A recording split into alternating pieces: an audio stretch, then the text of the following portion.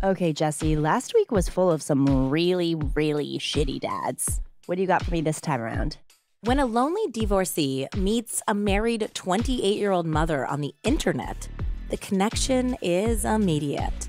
After their first in-person meeting, a torrid affair begins, and the roller coaster doesn't stop until two people are dead and the contents of a mysterious briefcase brings a third to justice.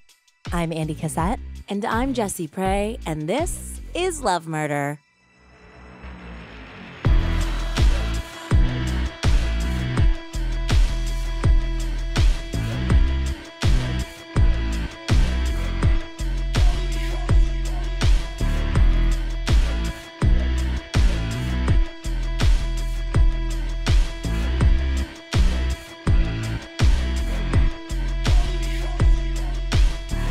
Hi, Andie. Hi, Jessie.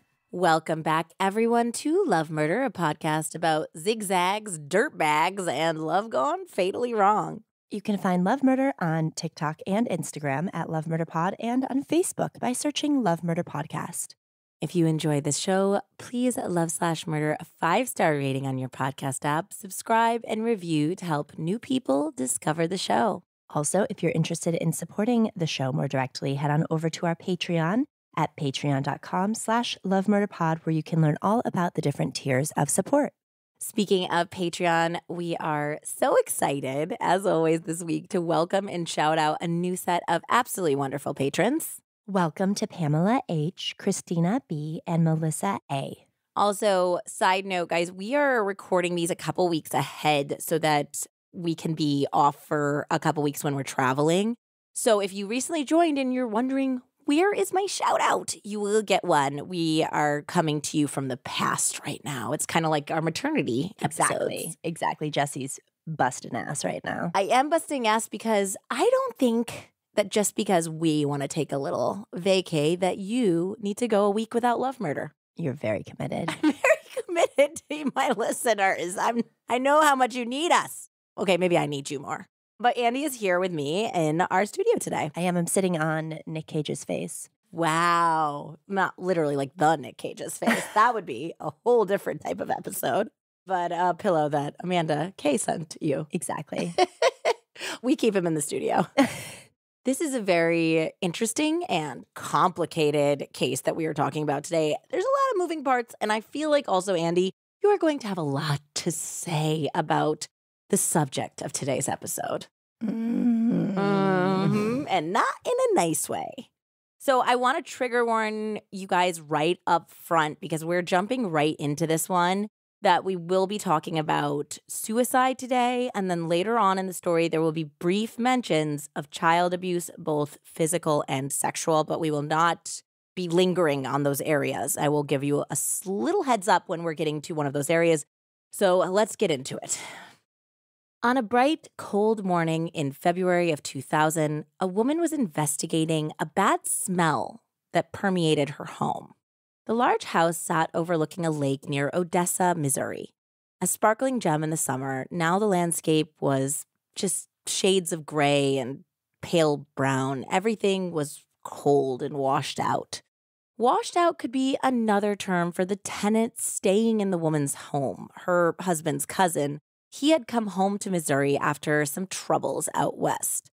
A good guy, but he had definitely fallen on hard times. They had initially been very happy to welcome him to their downstairs apartment while he got back on his feet. But he had got behind in paying the rent, and now there seemed to be an odd smell drifting up from the lower floor. Never good. The smell of rotten food, or she thought maybe even a sewer backup? The sound of the country music radio station met her ears as she knocked on the door, calling out, and then when she didn't hear, letting herself in. The twangy sound of the country music had been flowing up into the house softly all night. Well, there he was, sitting in a rust-colored recliner, his head tilted at an odd angle. She could see him from behind. She thought, oh gosh, I hope he's not drinking again, and went to shake him awake when she realized that the smell was coming from the man. In horror, she rounded to face the recliner and found her husband's cousin dead. unmistakably so, his once good-looking features now marred by death and gore. As she backed out of the room in shock to call 911, the woman saw the very last things the man had before his life was ended: a view of the frozen lake and 3 framed photos. One depicted his ex-wife, another his children, and the third displayed a blonde woman in a white dress, clutching a rose. Later on, after the police had processed the scene, after the coroner had taken the poor soul's body away, a brother would be tasked with clearing out the man's belongings. Underneath the bed, he would find a briefcase. A briefcase with a warning.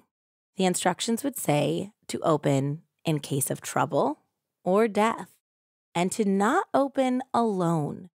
The note proceeded with very specific instructions about how to open the briefcase and in front of whom.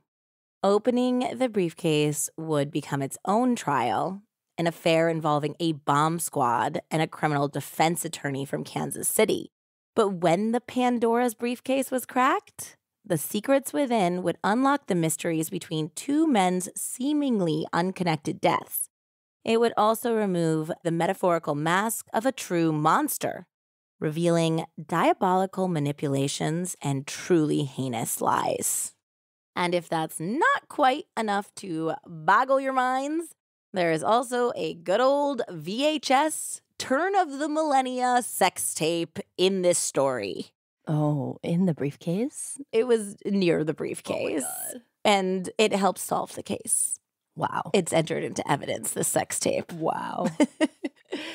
So yeah, this episode is a roller coaster ride, y'all. Big thank you to Stacy for her recommendation and for sharing the book that I did use as my primary source as well. The book is called Fatal Error by Mark Morris and Paul Janczewski. They opened the book with a quote that I have never heard before, Andie, but it fits love murder so perfectly that I cannot believe I've never heard it before. So this is the quote. It's from a French journalist who died in 1917 named Octave Mirbeau.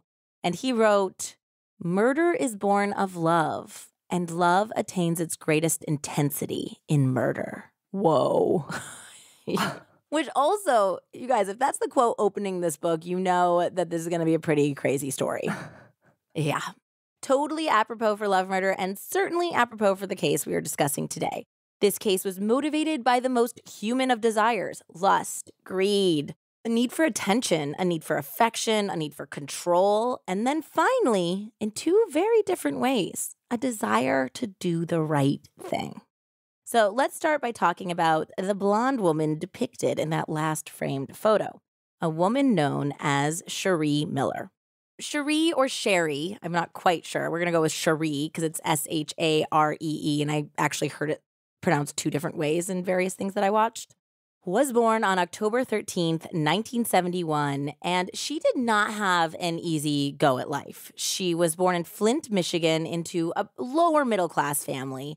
Her biological dad split pretty shortly after her birth, and her mother went on to marry and divorce a few more times.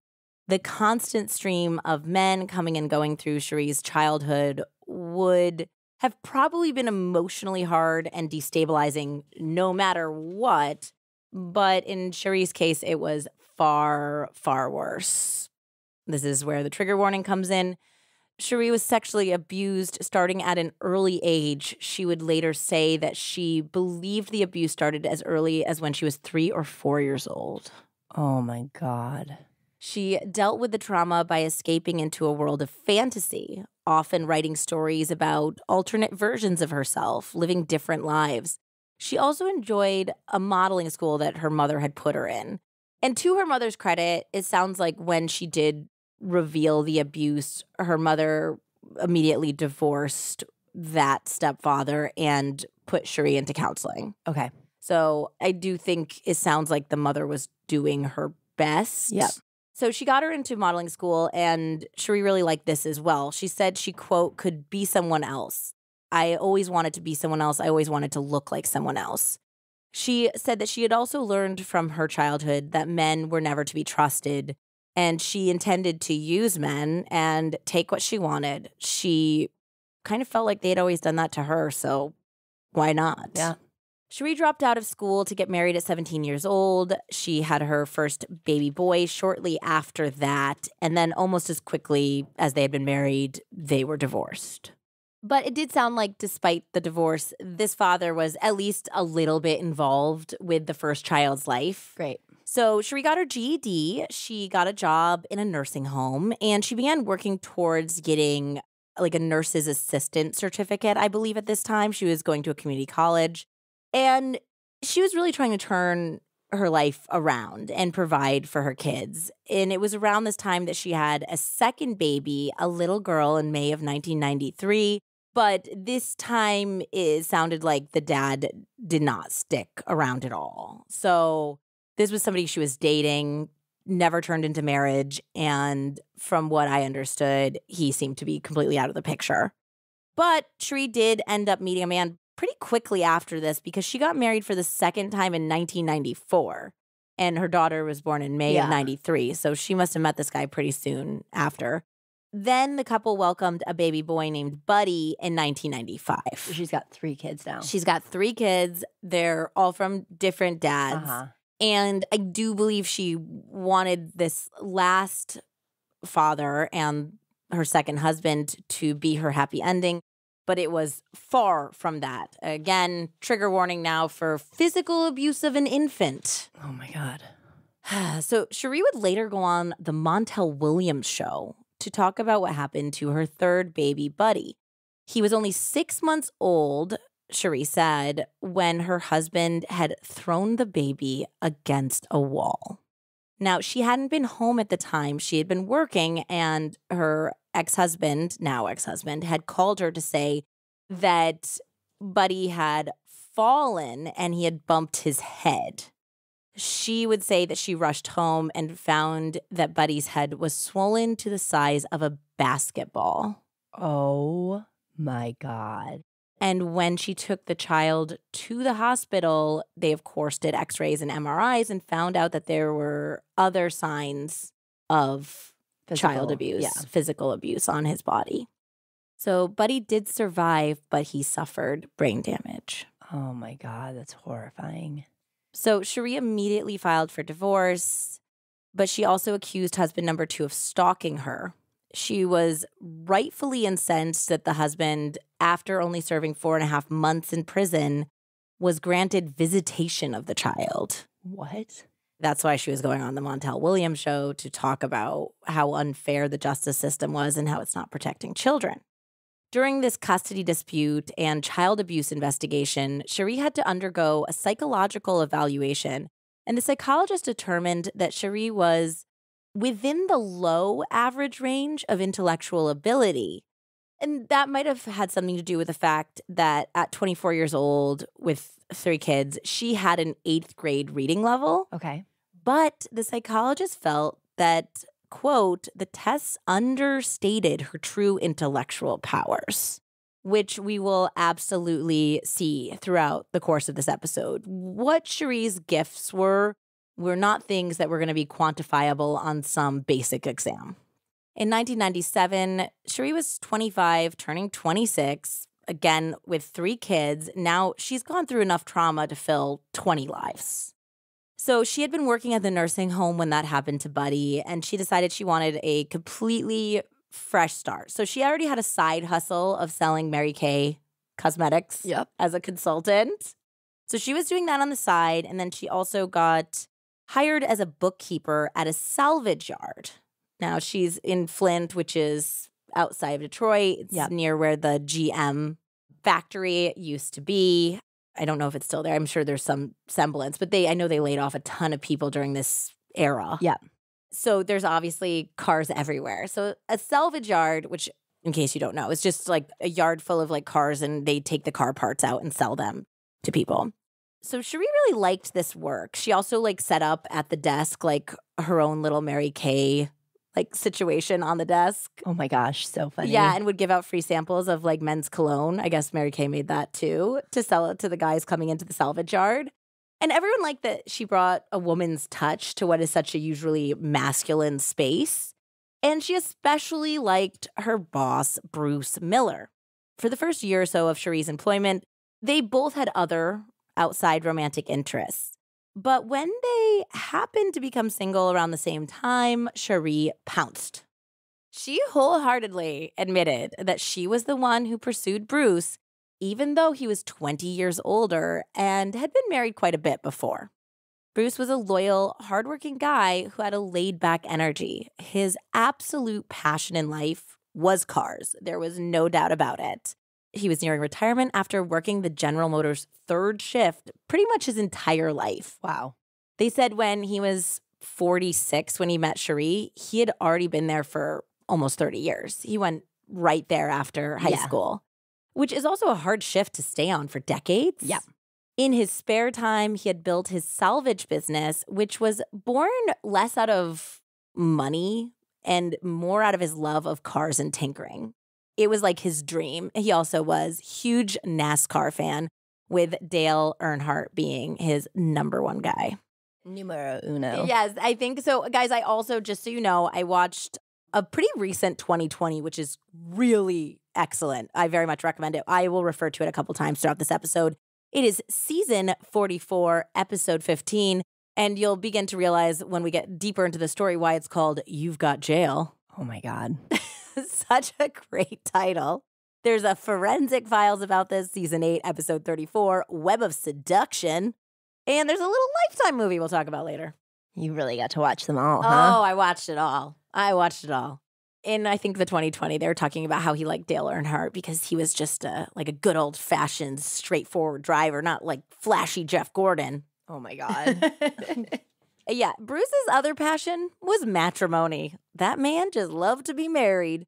By the time Bruce connected with Sharee, he was 46 years old and coming off of his third divorce. His brother is on the 2020, and he said that the guy just liked having a wife. Bruce also had 2 grown children from his first marriage to his high school sweetheart. Bruce and Sharee had had a pretty friendly, warm Boston employee relationship. Okay. But that all changed when Sharee was there to comfort Bruce on the anniversary of his father's death. It was the first anniversary. He was taking it hard. Okay. One thing led to another, and the two quickly moved out of the friend zone and into the bedroom. Into the bed zone. Into the bed zone. It was a relationship that drew quite a bit of attention, not only because, obviously, Bruce was Sharee's boss, but Bruce was 20 years older and a foot taller than Sharee as well. Wow. He was 6'2" and she was 5'2".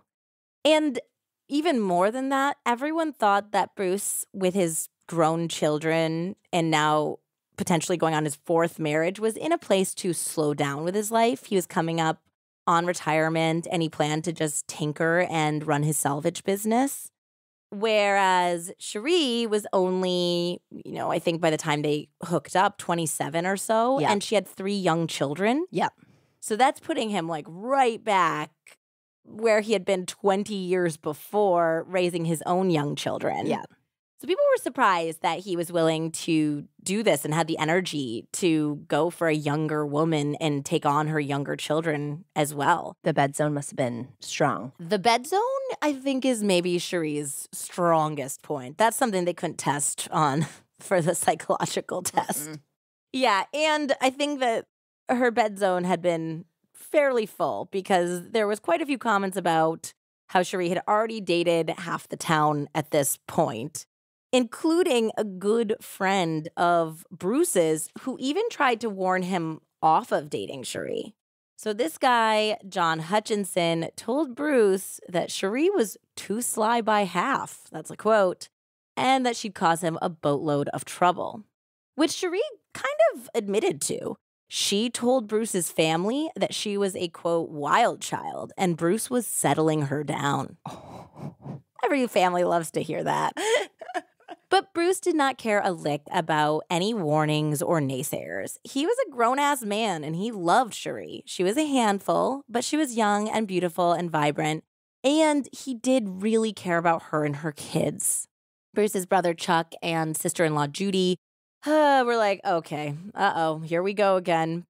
Sharee is going to be wife number 4 because he just gots to get married, Bruce. And they were right. Bruce proposed in early 1999, and the couple eloped in Las Vegas on April 23rd that same year. The Miller family celebrated the news when the newlyweds came back to Flint with a party at a karaoke bar. Fun. Yeah, so Sharee loves karaoke. It's always country western songs, of course. Okay. That's her specialty. And the Lifetime movie, which we will discuss later, really focused on her love of karaoke. It was a big part of the movie. But this fun night was disrupted for Chuck and Judy when an acquaintance told them, like, straight up, this is their marriage ceremony at home. And this friend of Chuck and Judy's came over to them and they were like, oh, she married your brother? And they were like, yeah. And guys, I hate this word, so this is a quote. It is not from me. This woman said, well, she's nothing but a slut and a liar, so good luck. It's the combo for me, though. It's the combo.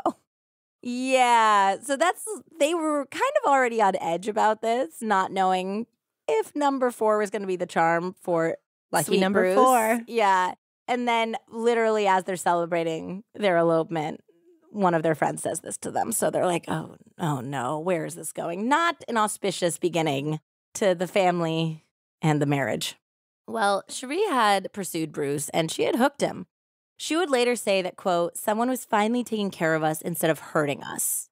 Someone was actually in my children's life to do them right. It's sweet, though. It is. And there's nothing wrong with finding a partner that truly loves you and wants to support you and your children and help you and your family grow. Of course not. But sadly, Sharee was not doing right by her husband. Even when Bruce began the process to adopt her children. So he really was trying to do right by them. Well, she should have been on top of the world. There was just this gaping hole inside of Sharee that could never be filled. It was never enough. She began to try to fill it with shopping sprees. I think in some part she was making up for the years that she could not give her children everything that they wanted. Okay. By buying them loads of clothes and toys, anything that they could possibly want. I guess that they got an above ground pool and Bruce paid his brother $1,000 to build a deck around it, all for the kids to go swimming in. And somebody also said that it was very wasteful how Sharee spent money. Like if her kids were sick of their toys, she would gather them all up, throw them away, and just go buy new toys. Yeah, that seems extreme. Yeah. And wasteful. Very wasteful. Only within a few months of her wedding, Sharee had run up $46,000 in credit card bills in Bruce's name. Adjusted for inflation, that's more like 84 grand. Oh my God, that makes me sick. She was also his bookkeeper, so she was opening credit cards under his name and she was moving things around so he wouldn't find out. Oh my God. And that's not all she was up to. While Bruce was hard at work doing nights at GM and days at the salvage yard, Sharee was glued to the computer, logging hours and hours on chat rooms and AOL Instant Messenger. It's the late 90s. ASL. She was ASLing all over the place because she was especially a fan of online porn and sexually themed chat rooms. Did you have to pay for it back then? She says, I think it was either in the book or on the 2020, on one of these, she readily admits that she would get all of the free porn she could. They used to like give you a preview and then you'd have to pay or something. Okay. She's like, oh, I got really good about like finding all the ways I didn't have to pay for online porn. Oh, the things that you brag about.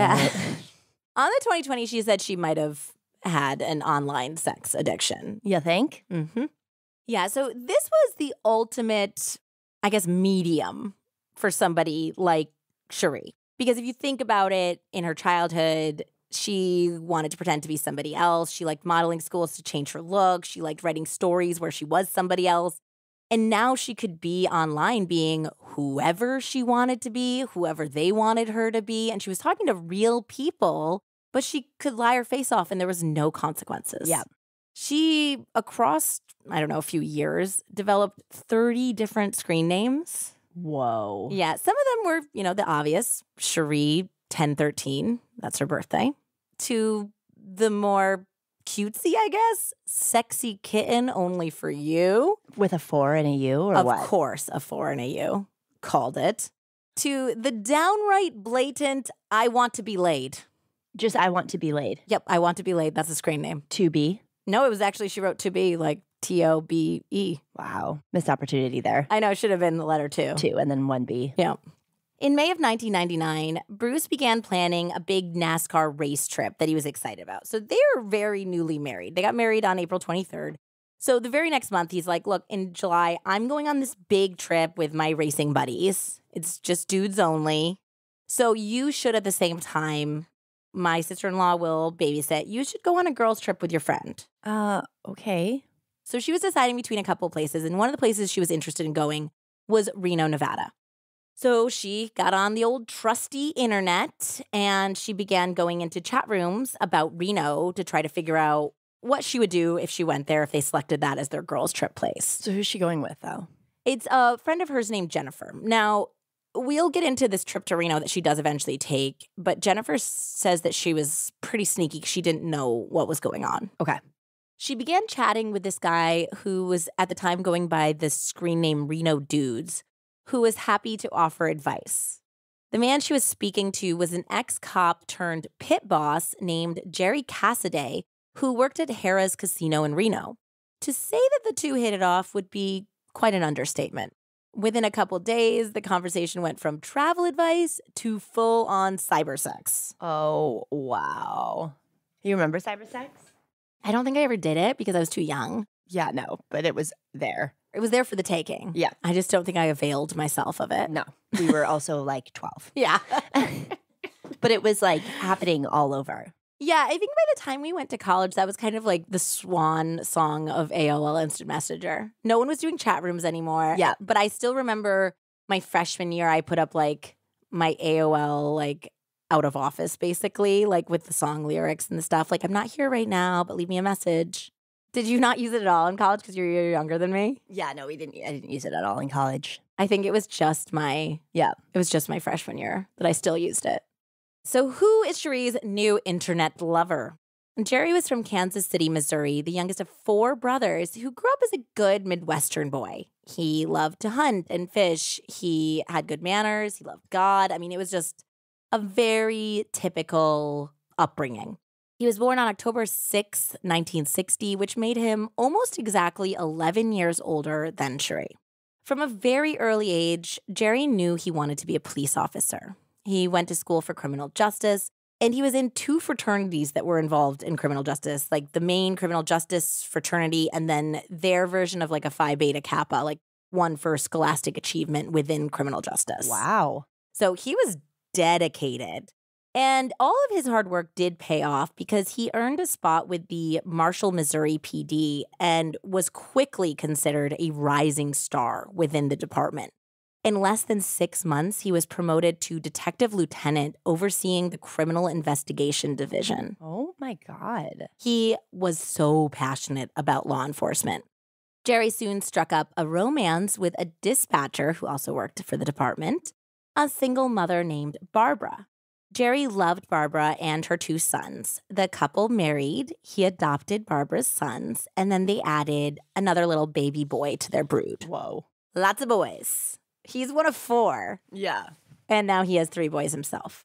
But unfortunately for the growing family, Jerry's dream job became a nightmare due to a corrupt police chief. Stop. Yeah, and he's like so passionate about law enforcement, and then he would have to deal with someone who's like completely undercutting the whole thing. Exactly. Yeah. I mean, the first indication to him that something was not quite right was because this guy fired his wife while she was pregnant and was very open about the fact that it was just because she was pregnant.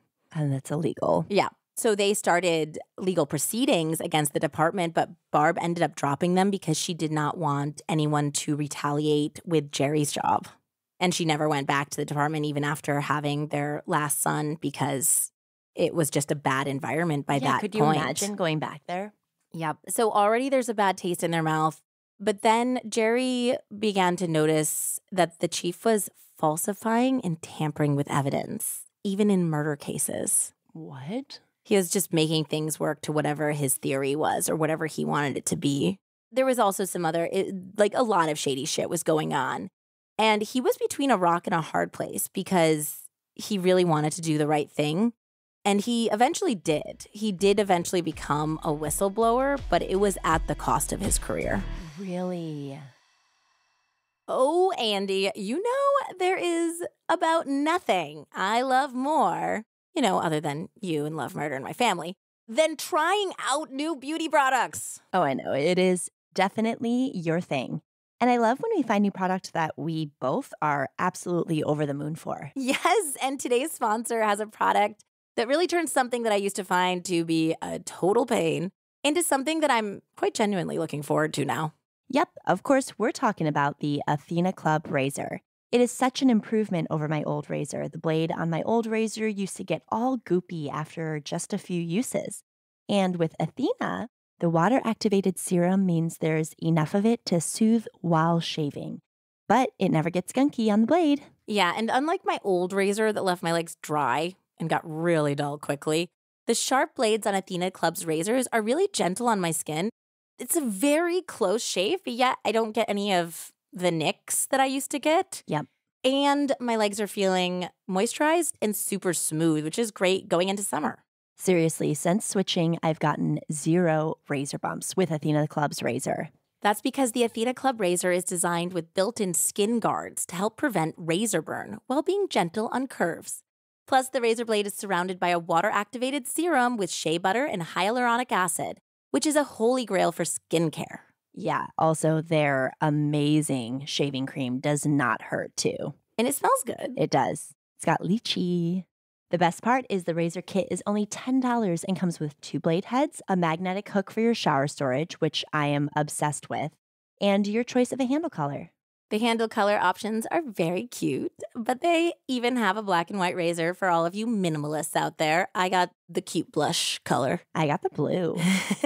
Jessica, you will be shocked to know that I got the baby blue, and I'm actually digging it. I am, because you're usually one of those minimalist folks I was talking about. The blue is a really nice baby blue. It matches a lot of our bathroom essentials. And with Athena Club, you never have to think about blade refills because you choose how often you want your replacement blades shipped to you for free, and you'll never be stuck with an overused blade longer than it should be used for, which I've pretty much been guilty of in the past my entire shaving career. Ditto. Athena Club also has the most amazing shave foam that will leave your skin soft, hydrated, and smooth.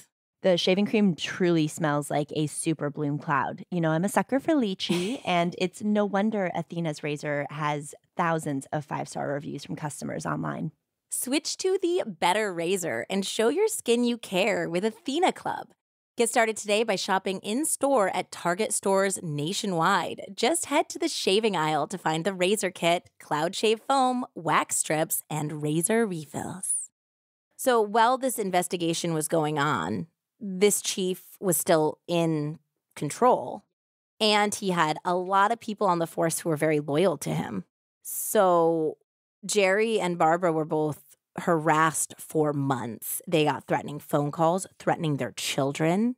They had shit happen to their cars, to their house. So even after the chief was removed and prosecuted, I think that there was just so much PTSD involved in going through this situation. And the corruption runs deep. You're training all of your staff members to be corrupt too. Exactly. So there's a lot of people loyal, a lot of people caught out in this. And I think still there was a feeling of you don't go back on your brothers in the police force, even if they're doing something wrong. Yep. So he was doing the right thing. He had also injured his leg while he was working on the force, and he had gone on disability. He needed to have this surgery. So when he was out on disability, he realized that he could never go back. It just wasn't the same for him. His dreams were smashed. He also had started taking, like we've talked about in so many cases, pain medication. Yep. That he grew an addiction to. Yep. So even though the case eventually was resolved, Jerry just couldn't do it. He lost his will. He lost the heart to be a cop.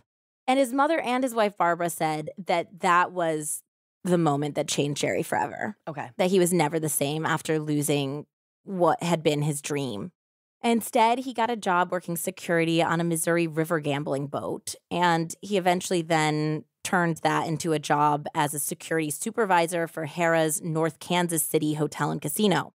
In 1996, he was trained to become a dual-rate table game supervisor on the floor, which is also known as a pit boss in a casino. So it's like the guy who's like on the floor making sure that everything's going smoothly, no one's doing anything shady, which also meant, though, that he could run any of the tables. Like, he could run a roulette wheel, he could run a blackjack table. He knew everything at that point. So cool. Yeah, and he really liked this work, but he got a little too into it, too into the nightlife. Got it. So he is now working nights. Barb is working days.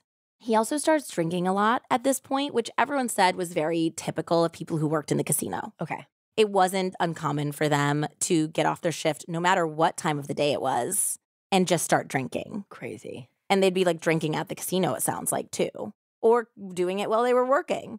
It just was kind of a free-for-all, it sounded like. Okay. How are you supposed to like keep track of people playing cards and doing things? That's what I don't know. But they said it was very typical of this industry in this time period. Okay. So nobody really thought that much about his drinking, like professionally. But obviously it was affecting his home life. And even if he hadn't been indulging in alcohol and prescription medication, it still would have been hard on the marriage just having opposite schedules and never seeing each other. Exactly. So in 1998, Jerry was offered an opportunity to transfer to Reno, Nevada, which is obviously a much bigger casino than the one in Kansas City. Yeah.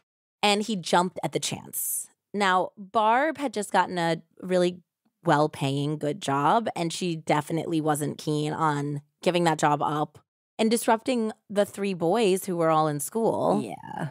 But she was willing to give it a shot because she was hoping that the change of scenery would invigorate Jerry. Maybe it would give him a different sense of peace. Maybe he could get over what had happened if he was in a new place completely. Yeah. But it didn't work. After only a month of living in Reno, Jerry basically told Barb to go back to Missouri.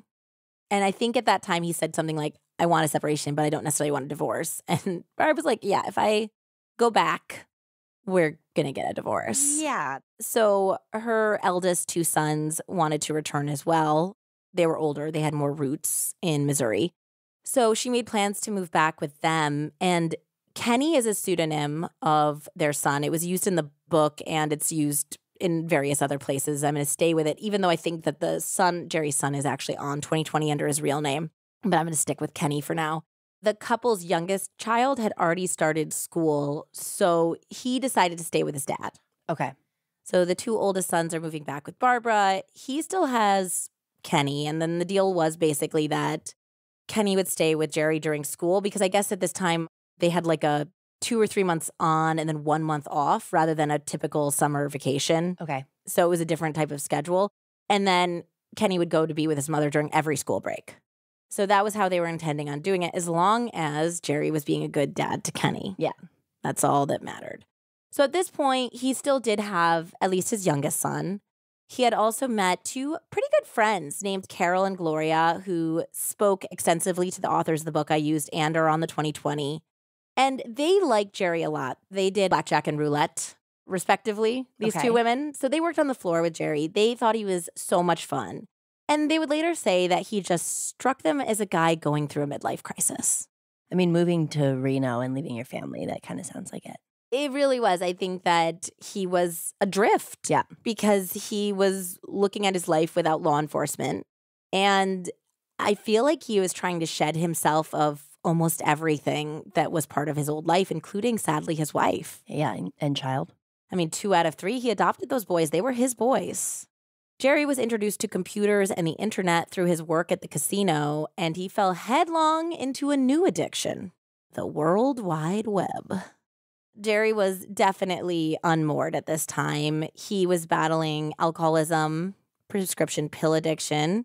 He was still grappling with trauma and now divorce. So by the time Sharee met him online, he was like this dry kindling, and she was the match that would light his whole world up and then burn it to the ground. Within days of connecting with Sharee, Jerry was telling people that he was falling in love with a woman he had met online. And she's married right now. Oh, yeah. And also, when she starts doing this research, it's in May.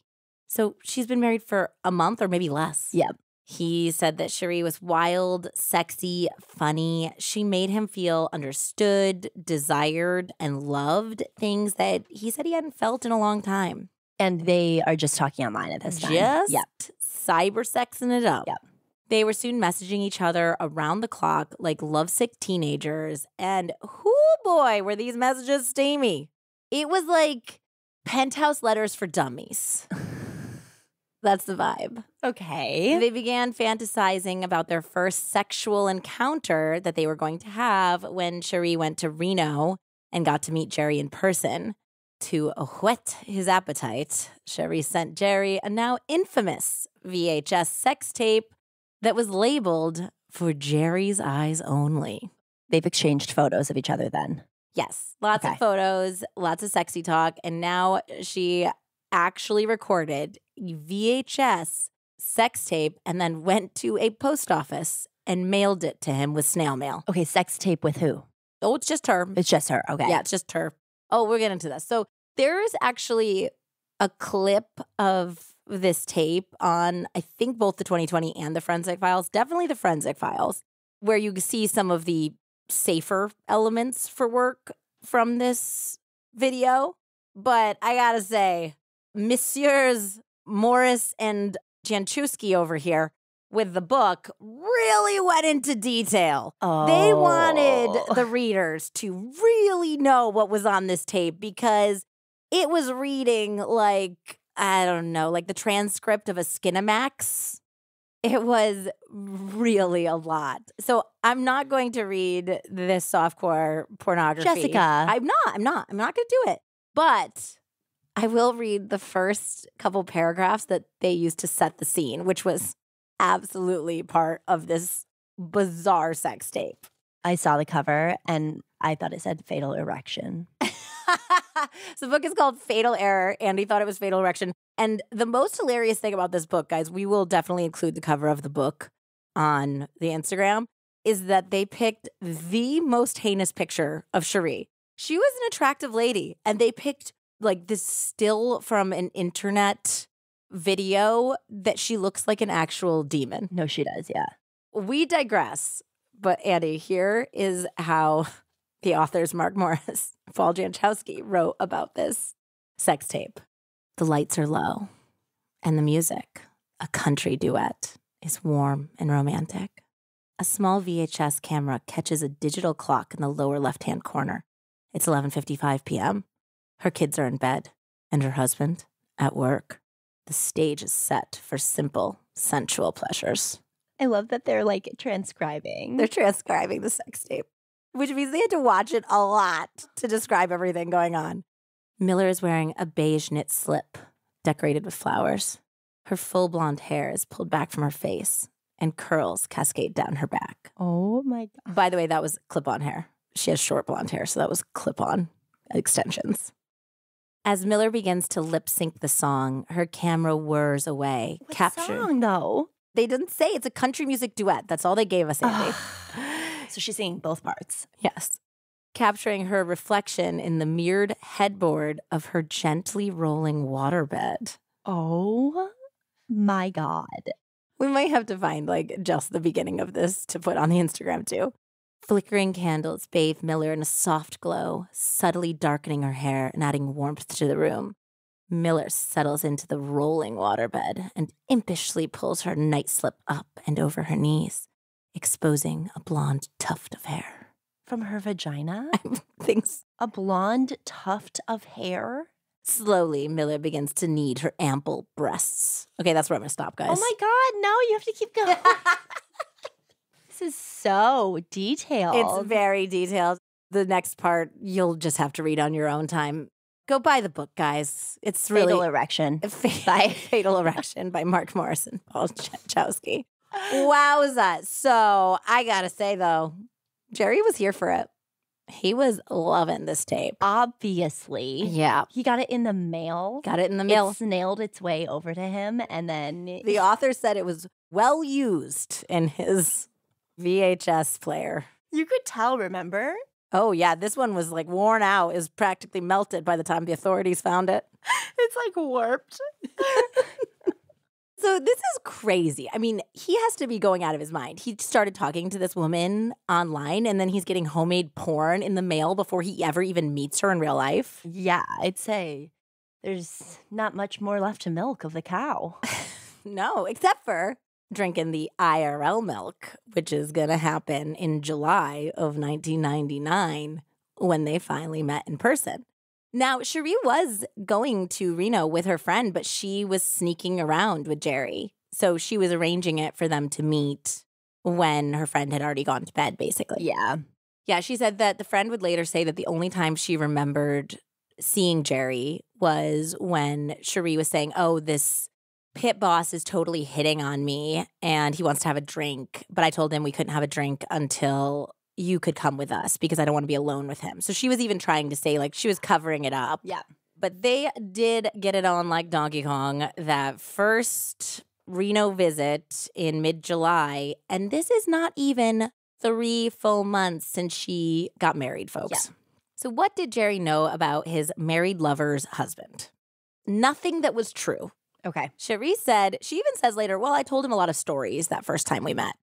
She said that she was married to a man named Jeff who had been doing some sort of construction to their roof when he fell off and injured his head.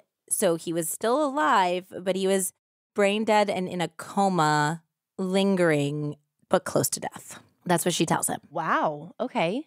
So she's like, yes, I'm going to be single soon, essentially, because I think he's going to die. And that's what I'm going through right now. It's very hard on me. And she did say that Jeff's brother, Bruce, the name of her real husband, had moved into her house to help care for her dying husband while she's working or away. So I guess if that means that if Jerry ever called and it was a Bruce, that would make sense of it.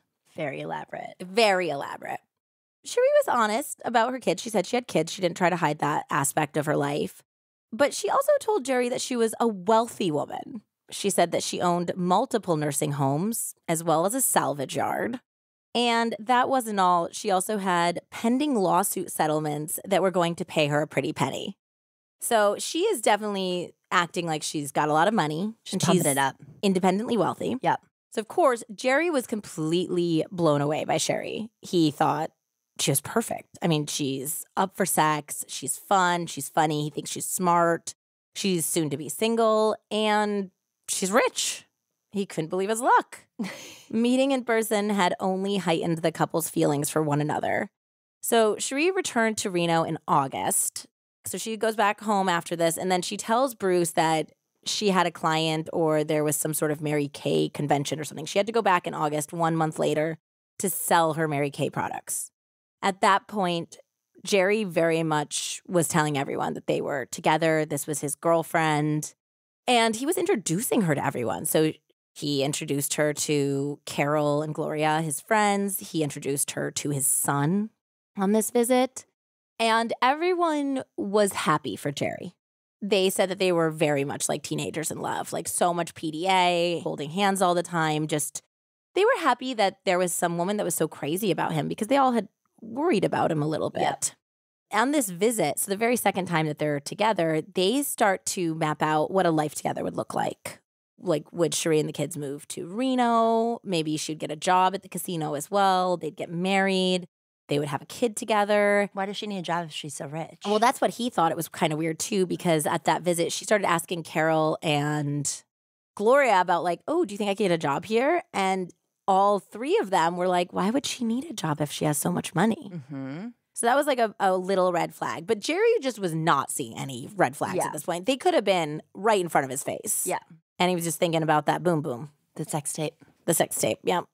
And that was another thing. It's like they had all these conversations, which we know because we can see all of their instant messages later. That she's like, yeah, we'd get to like wake up together and make love every day. So it's just like they're planning this life together. And then Sharee finagled yet another Reno trip in September. So she's going back every month. This is the third month in a row that she's going to Reno. She's telling poor Bruce that she has some sort of business going on there. Yep. And this time when she came back, she had some big news for Jerry. The future was coming faster than they had expected because Sharee was pregnant.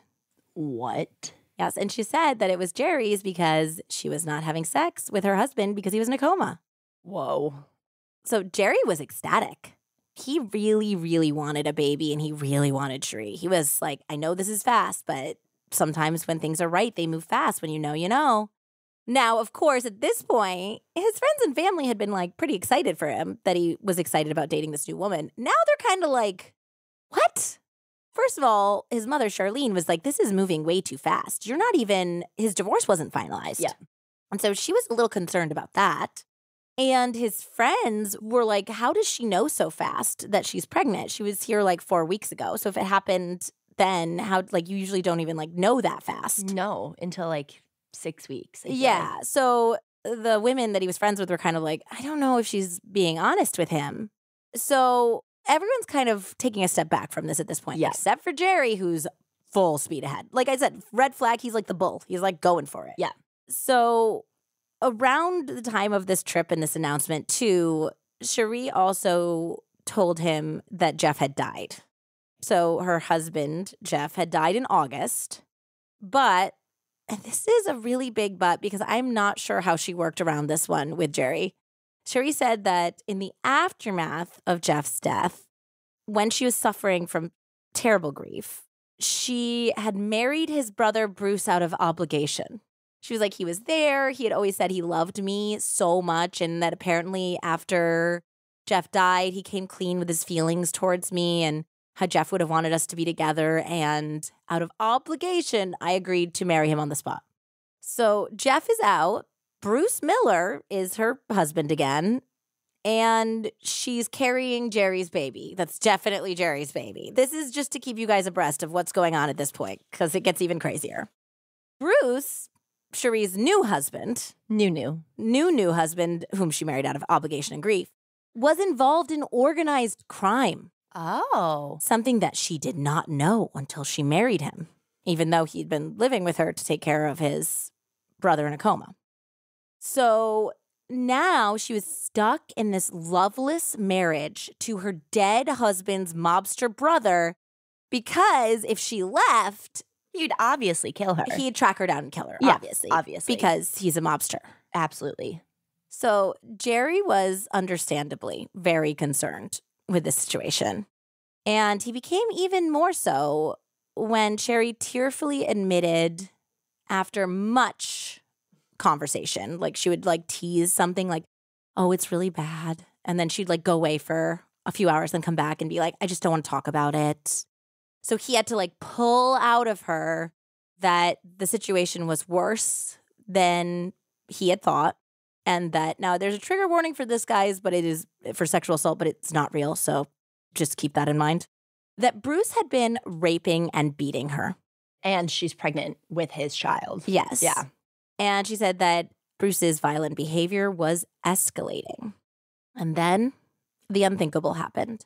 On September 23rd, 1999, Sharee told Jerry that Bruce had beaten her on their pool deck and raped her so badly that she had lost their baby. And this is when Sharee told Jerry that the only way that she would be free and that her kids would be safe and their future would be secure was if Bruce was... DEAD. Yes, Bruce had to die. Life doesn't happen bi-weekly, so why should payday? The money you earn can be in your hands today with Earnin. Earnin is an app that gives you access to your pay as you work, up to $100 per day or up to $750 per pay period. Just download the Earnin app and verify your paycheck. Then access up to $100 a day as you work and leave an optional tip. Any money you access plus tips are automatically repaid from your next paycheck. There have been so many times in my life where I feel like I would have loved to use something like Earnin. Oh, absolutely. Me too.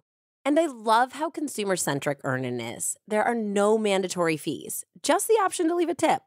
Plus, there are no credit checks or dings to your credit. Make Earnin part of your financial routine and join Earnin's over 3.5 million customers who say things like, when I think about Earnin, I think about financial stability and security. It gives me a lot of peace of mind. Download Earnin today, spelled EARNIN, in the Google Play or Apple App Store. When you download the Earnin app, type in Love Murder under podcast when you sign up. It'll really help our show. Love Murder under podcast. Subject to your available earnings, daily max, and pay period max. See earnin.com/TOS for details. Earnin is a financial technology company, not a bank. Bank products are issued by Evolve Bank and Trust, member FDIC. Now, Jerry was a former detective, so he knew that this was not a good plan. Sharee was definitely going to be the number one suspect as the spouse. Yep. If they plotted any way to kill him. And he's a former cop who was basically left his job for doing the right thing. So he doesn't want to kill anyone. No. He suggested all sorts of nonviolent solutions to the situation, involving getting law enforcement involved, having her leave while he was at work in the middle of the night with the kids and come to him. Yep. All of the ways, even the ways that she could subtly get him to want to divorce her. Yep. He's like, I have a ton of tactics. Like, we're going to get you out of this marriage. But obviously, homicide is not one of those. Did she know that he was an ex-cop? Yeah, he talked about it. Yeah, so I feel like you would know. I mean, I guess you could think that they're a corrupt cop, but... Or she thinks he's going to know how to get away with it because he'll know what evidence the police are going to look for. Yeah. But Sharee always had a reason why none of these ideas would work. There was always, oh, because he'll find me. Oh, because of this. Oh, because I can't. Like, there's only one way. She kept saying it. And by now, Jerry was a mess. He was stressed out. He was frustrated. He was worried. She would stop talking to him out of the blue and then pop back on and be like, it was really bad. And so he's like losing his mind, of course, at this point. He couldn't concentrate at work. He was drinking more than ever. I think at some point he got a DUI. And then in the midst of all of this, Jerry went out one night to play blackjack at a different casino. And I guess he got up to go to the bathroom and he had left his like money and his chips on the table, assuming that the blackjack dealer was going to be watching them for him. Okay. But he didn't. And they were stolen. So Jerry got pissed. Now he's a pit boss and he's a former cop. So he's like, I know you have cameras in here. Run it back. I want to see who took my shit. And they refused to. They're like, you don't get up and walk away from your money and your chips. You just don't do it. Sorry, you lost. Them's the breaks. Get the fuck out of here. Okay. And he like lost his mind. He's like screaming at everybody to the point where a bouncer was called to remove him. And as he was getting thrown out of the casino, Jerry claims that in his anger, he had slammed the door. It was a back door. And it accidentally closed on a bouncer's hand. Like his hand was in the door jamb when he slammed it. Oh, no. Now, Jerry was drunk and he said that was just an accident. He was just like slamming the door as he left because he was pissed. But the bouncer claimed that Jerry did it on purpose, knowing where his hand was, and it was with malicious intent. And then Jerry was arrested for assault. So he's got like a DUI under his belt at this point and now an assault charge. So He had no money. he had no money. He's so worried about Sharee. Also, his poor son. His poor son woke up and had no idea where his dad was. And he was online on the computer trying to talk to Carol and Gloria and be like, do you know where my dad is? And his friends had to call and find out he was in jail and bail him out for his poor young son. So obviously, this very much seemed like Jerry's rock bottom. His family ended up getting involved. Sharee was actually involved in this too. And Barbara clearly took custody back of their son. Yep. And the entire family agreed that it was time for Jerry to seek treatment. Okay. So he had basically an intervention. And he should move back to Missouri because this was not a good environment for him. He's not going to like that. Well, Sharee did come out to help him move and box stuff up. And at that point, Carol and Gloria said that she seemed like she was kind of done with the relationship, that he was going through a lot and he needed help and she had her own problems, basically. Yeah. So she helped him box his stuff up, and then Jerry moved into his cousin's house's lower unit. Yeah. And he began the hard work of recovery. So he really was working the steps. He was going to counseling sessions. Meanwhile, back in Flint, Bruce was getting very suspicious of Sharee's constant Mary Kay trips to Reno. Mm-hmm. I didn't know that Reno was such a hotspot destination for Mary Kay. He had to also know that she wasn't actually selling anything. Yeah. As well as her spotty bookkeeping of the family finances, he told his brother that he knew she was spending too much money. And there were a couple times that he had tried to surprise her by taking a night off of work, and then he would come home and she wouldn't be there. So I would not be surprised if Sharee was also sleeping with somebody Else. local. Yeah. Something was definitely fishy in their still young marriage, and Bruce was going to find out what it was. His brother Chuck said that he was definitely on to Sharee about something. Yeah. Well, if Bruce had been able to read Sharee's emails, he would have known that she had some big news that she was hiding from him. On October 20th, Sharee emailed a picture of a positive pregnancy test to Jerry. Sharee had been in Reno when she had helped him pack his shit up, and apparently they had conceived then. Real fertile myrtle over here. Jerry's joy, though, was dampened when Bruce Miller himself, under the screen name BD Junk, because the salvage yard was B&D. Yep. Which, of course, Sharee had set up for him, and his family said he never used the computer. Instant messaged Jerry with a taunting and confrontational tone. This Bruce, a.k.a. BD Junk, said that he knew all about Sharee's pregnancy, and that if Jerry tried to call or contact Sharee again, he would take it out physically on Sharee. He was going to beat her if Jerry tried to contact her. He also told Jerry that Sharee had retaliated by attacking him, Bruce, with a knife. And if she did so again, he would file attempted murder charges against her. And also, if you contact her, I will beat her and then I'll say she attacked me. So if Jerry wanted Sharee alive and well, he'd leave her alone. When Sharee got back in touch with Jerry, he begged her again. He said, now this guy's really dangerous. You're in so much danger. Please just put the kids in the car and get out here. Yeah. Just get away. You don't have to stay there. He's like, we'll make it work. And there was like a little bit of time, I don't know if it was a day or so, that she seemed to entertain plans of like, okay, this is what I would do. This is the route I would take. We're going to make this work. Because it's from Detroit to Missouri at this point, right? So it's like not even that bad. It's Flint to where he is in Missouri. Odessa. Yeah. Yeah. And so it seems like he's getting his hopes up because he's like, she's going to escape. Yeah. Then she came back and she was like, no, it's not going to work. I'm just going to stay with Bruce because I'm just stuck here. I don't want to put anyone else's lives at risk. And if I try to leave, he'll just kill me. So I guess I'll never be safe until Bruce is dead. Hint, hint. Wow. Just think of also, I mean, guys, if you read this book, there's pages and pages and pages of these messages back and forth.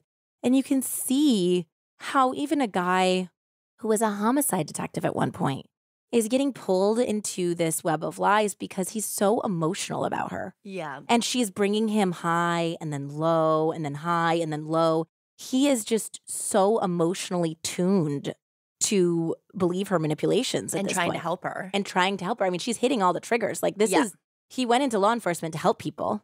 He wants to save her. So this is all just completely affirming his life view and his version of who he is within it. Yep. But it wasn't all bad news. 9 days later, Sharee called to tell him to check his email because they have some crazy news. They were expecting not just one baby, but two. It's twins. Twins. Oh my God. Is she taking like fertility drugs? Well, we don't know. I don't think so. Jerry was overjoyed and he begged Sharee to send him the ultrasound photos because he said, I wish I could be there with you. Please, I want to see my babies. Now, Sharee begged off for a couple days. Then finally, 3 days later, she did end up scanning the ultrasound pictures and sending them to Jerry. So this was all the confirmation he needed. He's like, okay, I saw the pregnancy test. It was positive. Now I've seen the ultrasound pictures. Of my twins? Yep.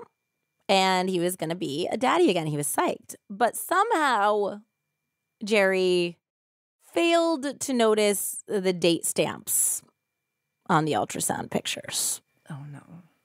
That were actually 2 different ultrasound pictures from different times in the early 90s, not 3 days earlier in late 1999. So were there 2 babies in the fetus? In the pictures, it was just one. She said that they could only get a picture of one baby at a time. Mm-hmm. So this is not true. But Jerry fully believes it. If we are staying in Jerry's mindset, he is 100% sure that he is having twins at this point with this woman. So crazy. Because she also sent him a picture of her growing belly, which in hindsight, we're going to include the picture, but it just looks like a woman sticking out, like blowing out her stomach. Burrito belly? Yes. It looks like she had a big lunch. But Jerry really wanted to believe that she was carrying his children, so he was seeing what he wanted to see.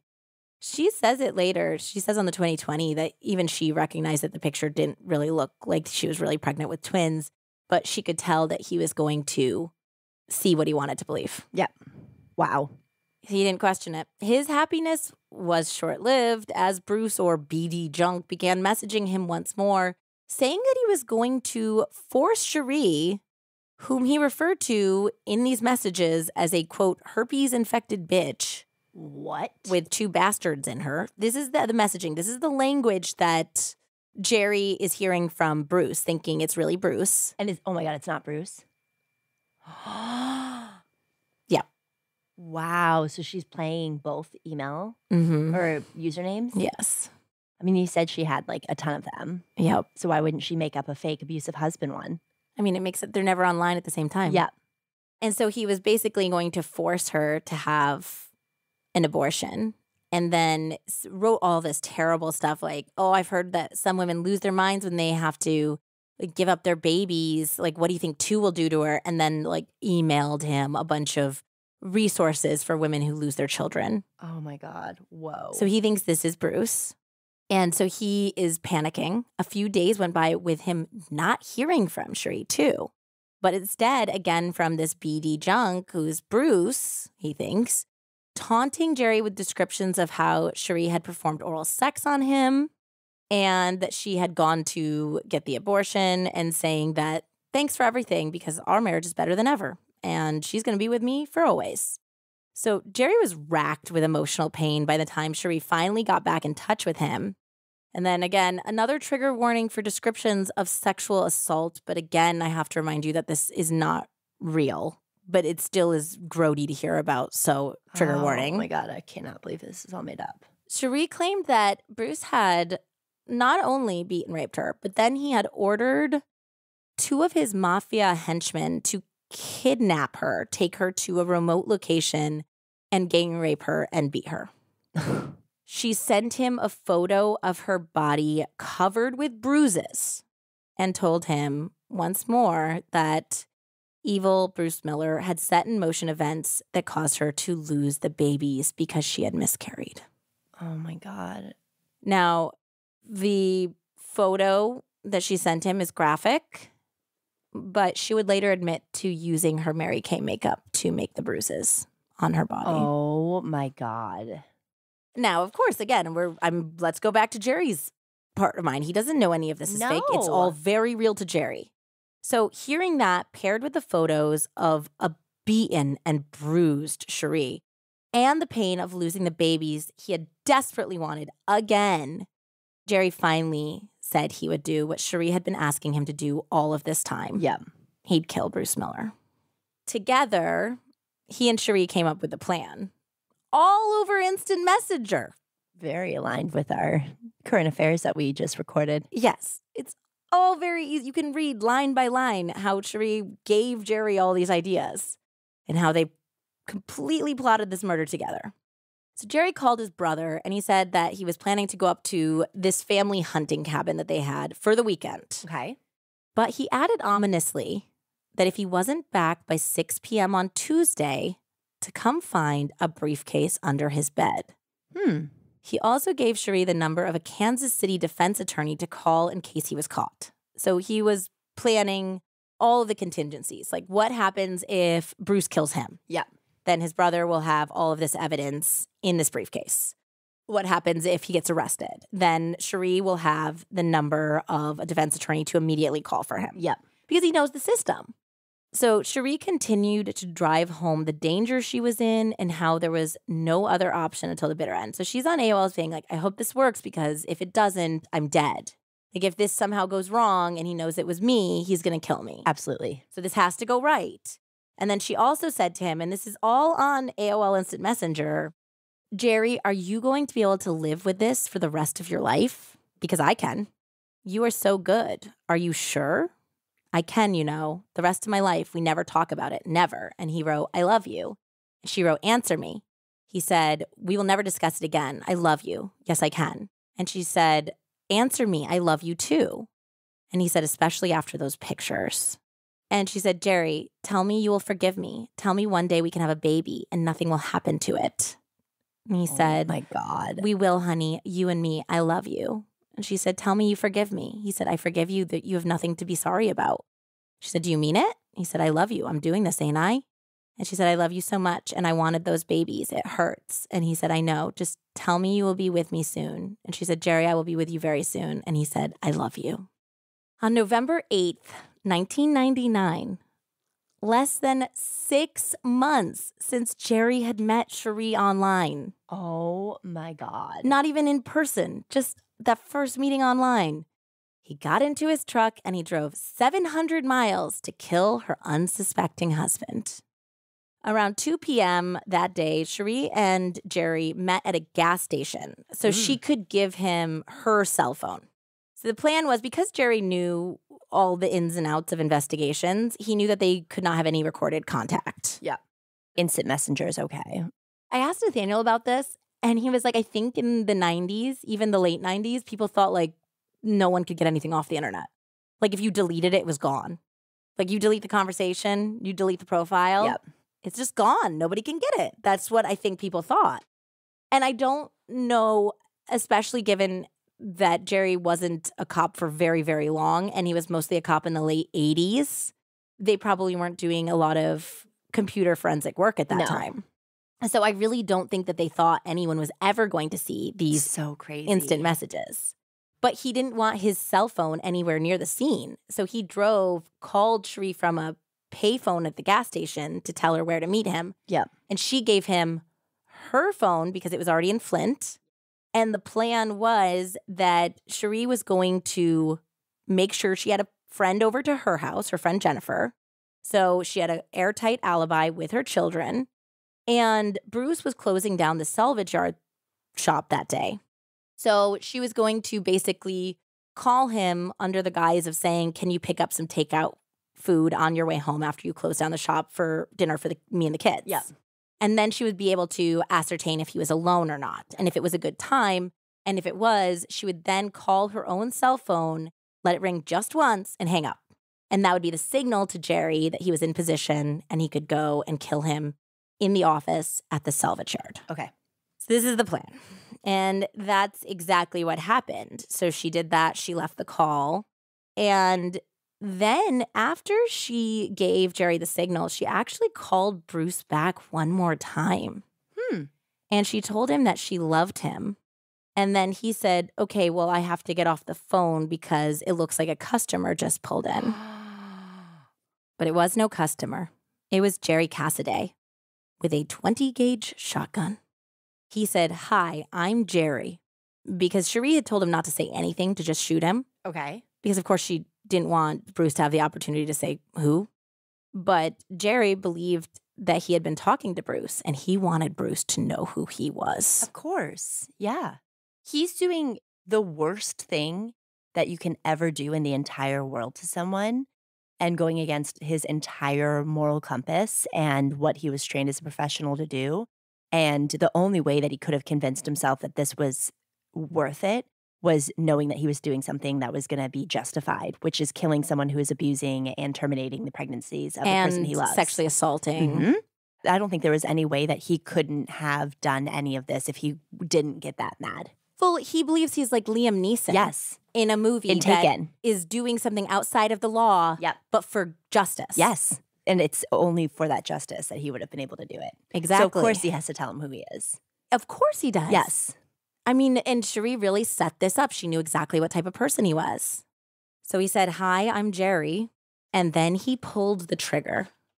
And this type of shotgun does insane damage. It's like a big shotgun? Yes. Okay. And at close range.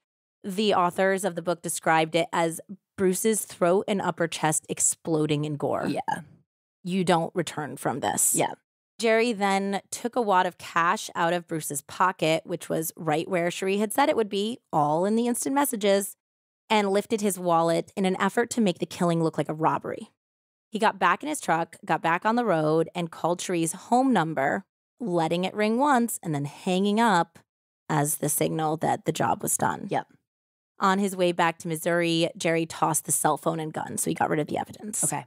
Meanwhile, Sharee performed an Oscar-worthy performance, calling people and asking them if they had seen Bruce. Where was he? I don't know where he is.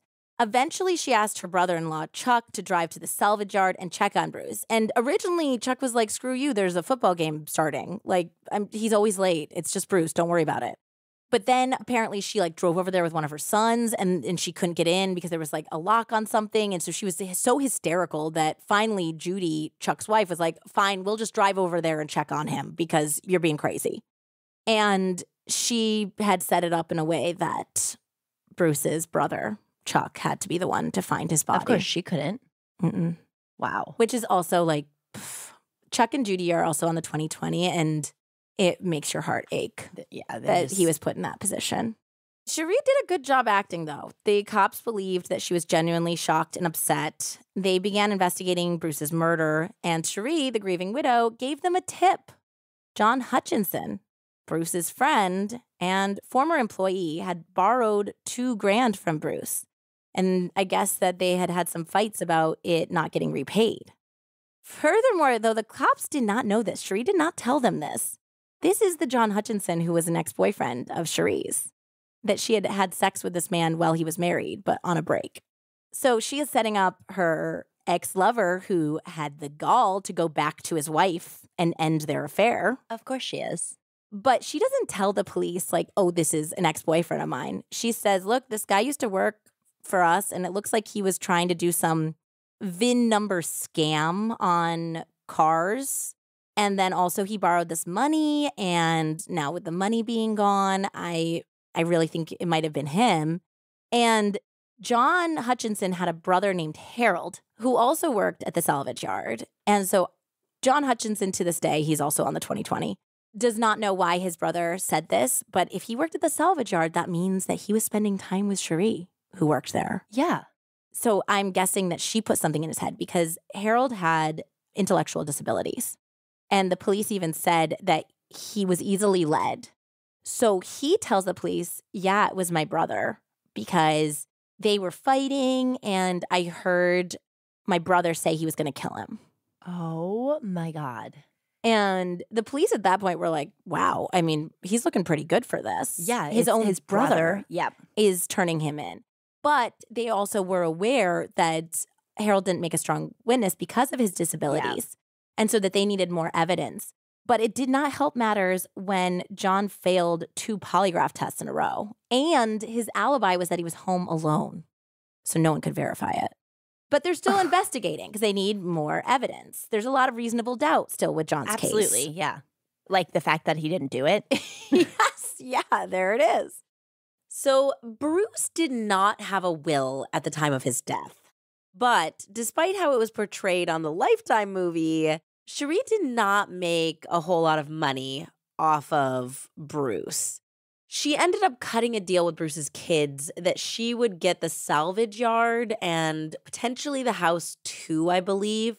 And they would get something like $75,000 of insurance money. Okay. I think that there was some hidden assets because I saw a conflicting report that said she got altogether somewhere in the neighborhood of like $150,000 worth of stuff. But I think that the salvage yard might have been worth $100,000. It's still a lot of money. It's still a lot of money, but everyone thought that that was too paltry a sum to kill for, given that he was going to adopt her kids and take care of them. Yeah. But, you know, Yep, she's not really motivated by money. Sharee kicked off her grieving process by getting wasted at a bowling alley where she sings karaoke. Class. We all grieve differently, and some people just do it by singing drunken karaoke while you hear some middle-aged men hit those pins. So she ended up hitting it off with the guy who ran the karaoke program, and his name was Jeff Foster, and he drove a Schwann's truck as his day job. Did you have the Schwann's men where you grew up? No. Oh, so sad for you. Okay, so the Schwann's delivery man even came out to our farm, and you know how remote that is. What is it? I think it started as ice cream, and it was still ice cream, but they also had different types of frozen meals and all sorts of food items. But I remember seeing the Schwann's truck just bustle down my quarter-of-a-mile-long driveway and getting, like, so excited. Yeah, I don't know what that is. Well, this guy also got known in the press as the Schwann's man. And Jeff is like, oh my God. I'm so much more than that. I'm also the karaoke guy at the bowling alley. Get your LinkedIn profile straight. Exactly. I do suspect, too, that they were fooling around before Bruce's death. I would think so, too, and that would make another motivation factor. It seems like he came on the scene very quickly after Bruce passed away. So only 3 or 4 weeks after the murder, Sharee had already moved Jeff into her house. Wow. Bruce's family was shocked at the speed in which she had seemingly gotten over Bruce's death, her husband, of less than a year. But no one was more shocked that Sharee had a live-in boyfriend than her other boyfriend, the one who had killed for her. Yeah, I mean, I think that'd be pretty shocking for him. Yeah, so Jerry was a former police officer, so he knew that he could not be in constant contact with her right after the murder. No, it will not look good. No, so he had waited an appropriate window, and then he had resumed calling her and emailing her, only for her to pretty much completely ghost him. Risky business when he's got all the dirt on you. It's ballsy. I think she was really taking into account the fact that he would potentially not turn her in because it would implicate him, obviously. Of course, yeah. Yeah, so there was a couple times that he tried to come out to see her, and she would meet him at a hotel. She did not want him to be near her house for a couple reasons. Number one, she had a live-in lover already. And number two, he would notice that there were some discrepancies in the stories that she had told him. One of which being, and he did discover this later because after she refused to let him see her house, he's a former cop. He was able to look it up and then drive by. So he did find this out anyway. But one of the things that she had told him was the time that she was allegedly raped by Bruce on their pool deck. Yep. So he drove by the house and she had described like an in-ground pool covered with trees in a private backyard. And really, the pool was an above-ground pool basically in their front yard. So all of their neighbors would have been able to see it if you're just walking down the street. So he was like, that doesn't make any goddamn sense. Somebody would have stopped that assault if it had been occurring there. And also there was just details about her life and how she had described it and the things she owned that were just not adding up.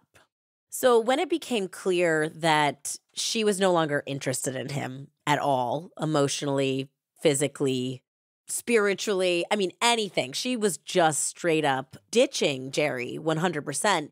He got so frustrated that he was like, well, I killed somebody for you. I murdered a man for you, and you won't even be with me?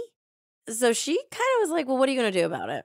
Yeah, she also is just like not answering his call. So it's just like an overall disrespect, it seems like. So much disrespect. In fact, yeah, he even tried to hook up with her at one point when he had pushed for a meetup at a motel near her house. And they kissed a little. And then she said, no, this would be very disrespectful because I'm with Jeff now, which didn't bother her when she was with Bruce or the first husband that she had lied about, who I think was also coincidentally named Jeff. Remember the imaginary brother of Bruce? Yeah. So at that point, he's like, well, give me some money then, because I know you made money in his estate. So in the very least, I want to get a payday. So to avoid Jerry going to the authorities in the off chance that he was really going to make some trouble for her, Sharee said that she would see what she could do. She's like, I haven't actually gotten that much. It's still all tied up, but I'll do my best. Jerry had an absolutely miserable Christmas, realizing that he had killed a man for no reason And he was beginning to suspect that maybe Bruce hadn't been all that Sharee had described. No. By early February 2000, Jerry had lost any hope for reconciliation with Sharee. No money had arrived from her either. He had lost his once promising career in law enforcement. He had lost his wife, Barbara. His family had been torn apart. He was in debt. He was still stinging from the loss of the babies that he had believed had been in Sharee's belly. And now it was even looking possible that an innocent man, John Hutchinson, was going to go down for the murder he had committed.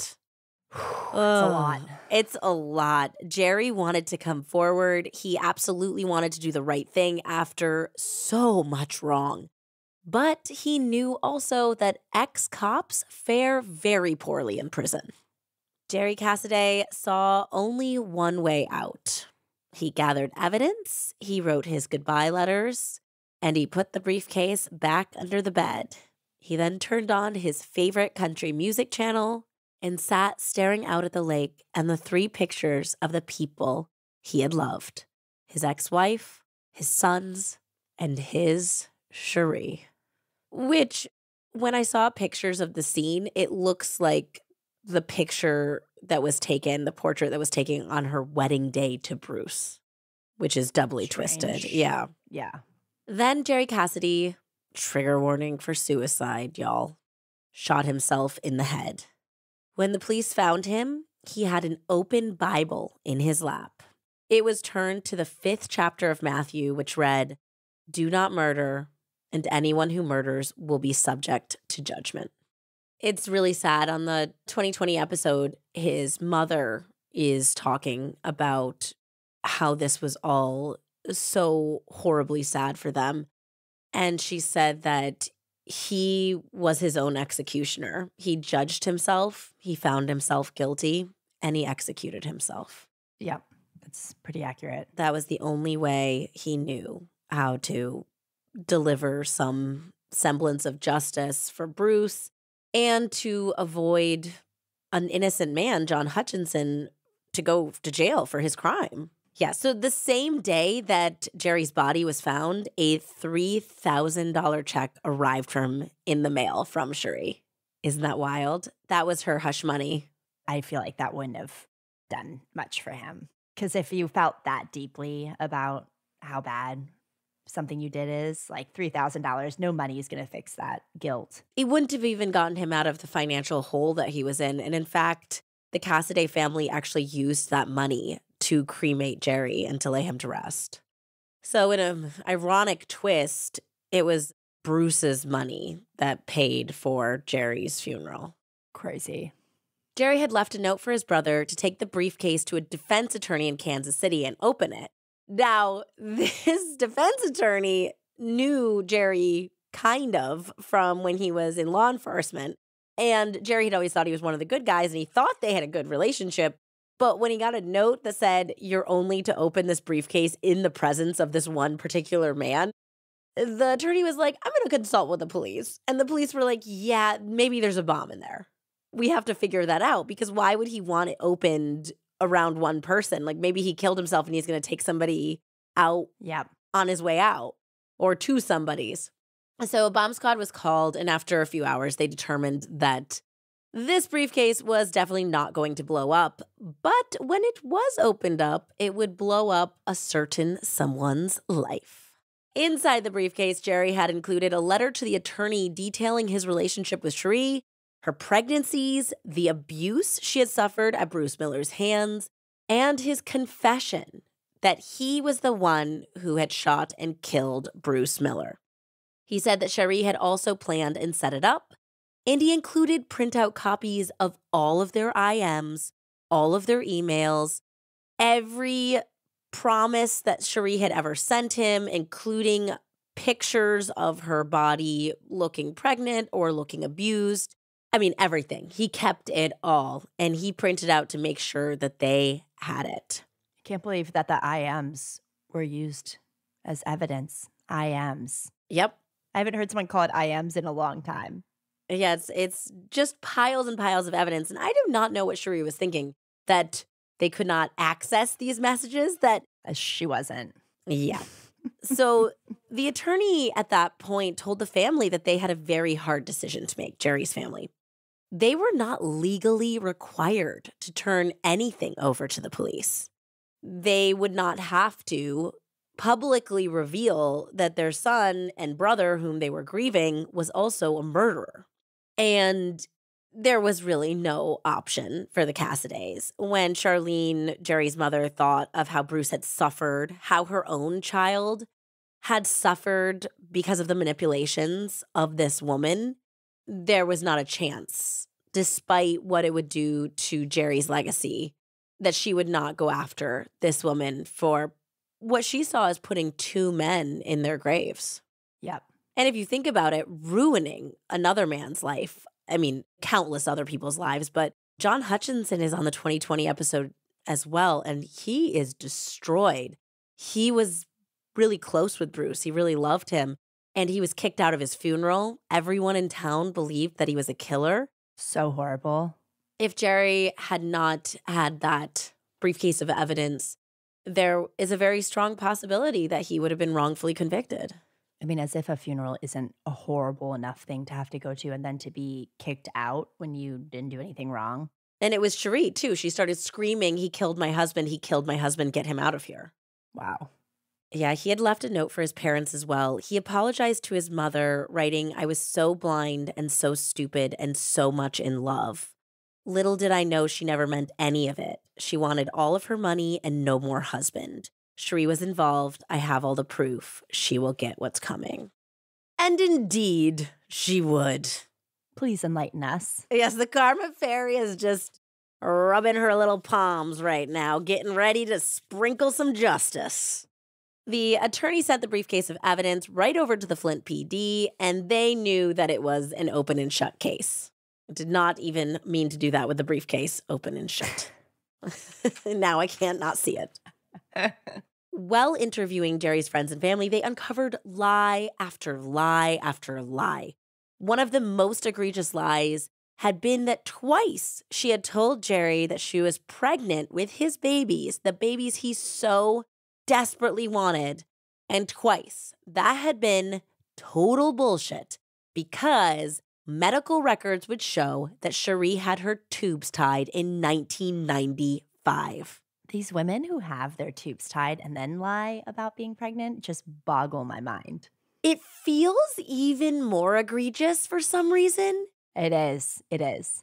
That's because it is.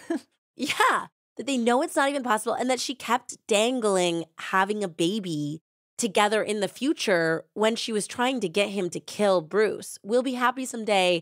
Then we can finally have a child that he won't kill. Yeah, it's horrifying.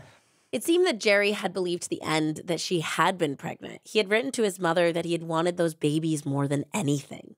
But it also seemed as though he might have had second thoughts about whether Bruce had actually been that abusive and whether or not it was Bruce actually speaking to him on the BD Junk name during those IMs. Somewhere on the 2020, it was said that he had committed what he thought was justifiable homicide. Instead, he was coming to realize that he had committed cold-blooded first-degree murder to a maybe innocent man. Yep. And now it was Sharee's turn to face justice. Sharee was interviewed before she was arrested, and you can catch pieces of the interrogation on Forensic Files, and I believe the 2020 as well. And she totally denied everything. They are showing her IMs. They're like, "This is you. This is Jerry. You were planning a murder."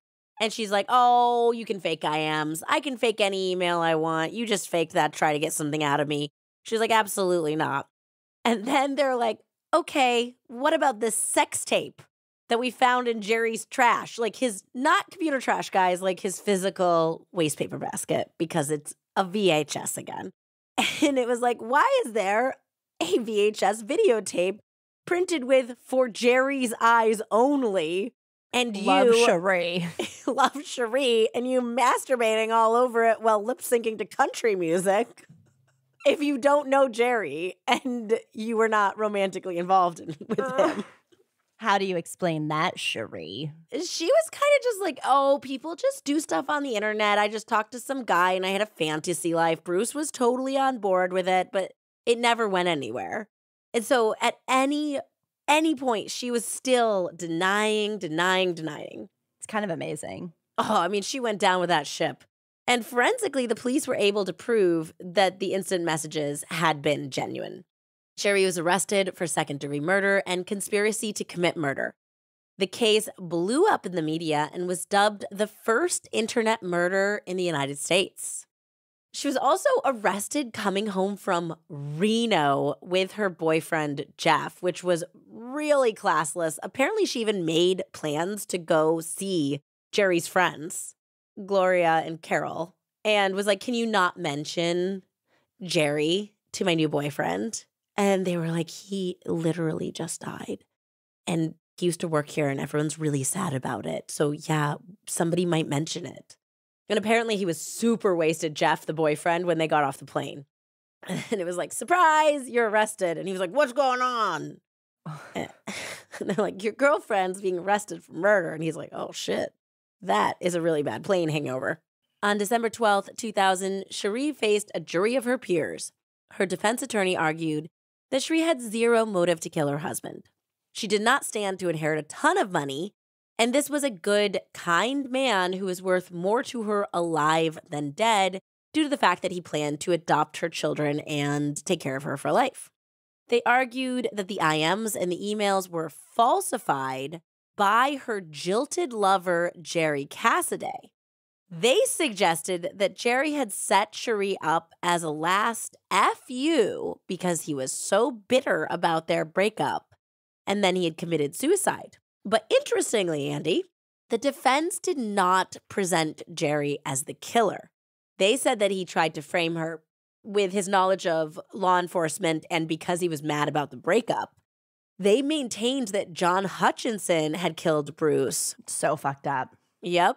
And even presented his brother Harold, who again had some intellectual disabilities, who testified that he, again, overheard John threatening to kill Bruce. And this ripped a family apart. John said that he's seen his brother Harold one time in his entire life after this.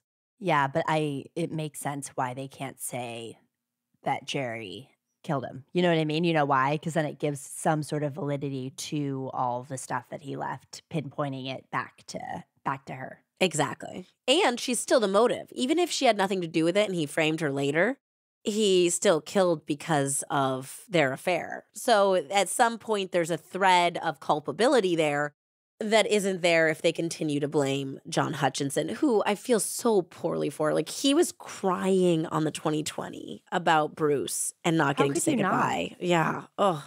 The prosecution presented forensic techs who testified to the authenticity of the messages, backed up with data from AOL, including the fact that both Sharee and Jerry were logged on every single time at the same time that these messages that were supposed to be faked were sent. She's like, no, it was my Sims character acting as me. It was AI. Oh, God, the future is scary. They portrayed Sharee as a cold-blooded, money-hungry cheat and liar who manipulated her lover into doing her dirty work. The prosecutor on the case said that Sharee's fatal flaw was taking the stand in her own defense. Her credibility was absolutely destroyed during cross-examination because the prosecutor was able to catch her in lie after lie after lie. So in 2022, Sharee did an interview with 2020 where she talked about the case, and the reporter brought up the lies both in her interrogation and on the stand, and the fact that she rejected a pretty sweet plea offer. And she said, I felt like I could talk my way out of anything. She at that point was so convinced of her sociopathic superpowers that she insisted that she be able to take the stand because she believed that she would be able to manipulate the jury. Yep. Sounds right. But Sharee was very wrong. After 2 days of deliberation, the jury found her guilty of both counts, and she was sentenced to life in prison for the conspiracy charge and 54 to 81 years for second-degree murder. Sharee was Pikachu face shocked. She had finally found one situation she could not lie her way out of. So this is a happy ending. She is going away for life, right? Well, yeah, minus multiple people losing their lives for no reason. Okay, you're totally correct that this is not a happy ending. There's no such thing as happy endings in true crime. But when justice is served, at least we get an ending. Yes. But that is not what happened in this case. In August of 2008, a federal judge overturned her conviction and ordered that she receive a new trial. The judge found that Jerry's suicide note should not have been admitted into court because Jerry was not there to be able to be cross-examined. So she got out. What? Yep, Sharee was released from prison to await her new trial. This was unspeakably hard on Jerry and Bruce's families, and even on her own family that was still trying to grapple with what their mother had done. And it is really sad, very bittersweet and sad, but sweet that Jerry and Bruce's families actually got along. That they held, basically Bruce's family did not hold any resentment for what Jerry had done because they also knew that he had been terribly manipulated. When they are in that courtroom and they're hearing the evidence and they're seeing what she said to him, like I said to you guys, like there's pages and pages and pages of this stuff. She brought him to these emotional highs and these devastating lows that they did choose to forgive Jerry. I mean, they are there seeing everything and they're being good people who see the common denominator as the problem as being Sharee, not as either of the men. However, remember she was out for a little while? In 2012, the district court ruled that the suicide note possessed sufficient guarantees of trustworthiness to satisfy defendants' constitutional right of confrontation. Basically, this counted, they said that Jerry was trustworthy, number one, but also that this was a dying declaration, which we've talked about how when people are saying something as they die, that it can be admitted. So Sharee went back to prison, and this time, seemingly, for good. In a shocking move in 2016, Sharee typed a 4-page letter that fully confessed to her role in Bruce's murder. Good. On 2020, you never see Sharee, she's just over the phone, but you hear this interview. She also came clean about how she was responsible for both Bruce and Jerry's deaths. Bruce on purpose and Jerry's suicide by her own actions. Sharee said that she knows that there's no way she will ever get out of prison, so telling the truth was about finally, after so many years, doing the right thing. She even said because she had made so many wrong decisions, that she had done the wrong thing over and over and over again, that for once in her life, she wanted to do the right thing. And the 2020 reporter asked the question we all want to know. Why? What was the real motivation in manipulating Jerry to kill Bruce? And she said this, and this is a quote. "If I could just say it was so I could get the money, it wouldn't sound as bad as what it really was. Bruce was so close to knowing who I really was, like what was really inside of me. The consequence of Bruce dying was smaller than what the consequence would have been if he had known I wasn't who he thought I was. It was a game to me." Ew. She would later say, "It was like a video game for me. Each level was a man, each level was harder, and I was trying to see how much I could get away with." This is literally someone else's life. She just kept upping the ante. I think given her traumatic past, this was finally something she felt like she had control over. And when she got a little control, she wanted more and more and more until she was playing God. She was determining the fate of a good, kind-hearted man who had taken care of her and her children, who was beginning to suspect that she was not all she had portrayed. How are her kids now? Were they on the 2020? They were not on the 2020, but she said that she does have a relationship with them. She said that she cannot believe that they still love her after everything she put them through, but she gets to see them during visits and see her grandchildren. And of course, she got to spend time with them when she was briefly living on the outside. And the reporter made a point to say, Bruce and Jerry will never have those gifts. They will never get to visit their children, their grandchildren. Their grandchildren won't get to meet them, at least some of them. She has to have like a semblance of remorse in order for her to have that realization of why she, like the petty reason as to why she murdered someone, right? She's very well spoken. So they recorded apologies that she made on 2020 and played those apologies for the family members affected. So Bruce's brother and sister-in-law, for Jerry's mother. And when you hear these apologies, they sound very genuine. It does sound like she's had a lot of time to think and realize the error of her ways. But that doesn't mean that she is owed forgiveness, like we've talked about. And I can tell you definitively that at least when the 2020 was filmed, Jerry's mother was not inclined to give her that forgiveness. She said, "I just hope she rots in hell. Some things are just not forgivable." So I do have one Wikipedia fun fact. Oh, Wikipedia fun fact. And that is that, like I mentioned earlier in the episode, there is a Lifetime movie from 2006 about this case called Fatal Desire, starring Eric Roberts as Jerry and Anne Heche as Sharee. Wowie. And they changed some details. I was watching it with Nathaniel and I was like, oh, well, this didn't actually happen. This actually happened like this. And he's like, I don't care. I'm already watching a Lifetime movie from 2006 with you. Please leave me alone and let me watch it. I was like, okay. Thank you. Thank you. Yes. So actually, this has surprisingly good ratings on IMDb. And I have to concur. It was a pretty good movie, I think. It wasn't as ridiculous as some of the Lifetime movies that I've seen. And I got to say, Anne Heche was unhinged as Sharee, appropriately so. In conclusion, it's important to remember that even if somebody is the same person as the picture, they can still catfish your ass. Yeah, you always got to be super careful about who's asking you your ASL. Always. And as always, trust your gut when it comes to love so nobody gets cyber sex to death. Bye. Bye.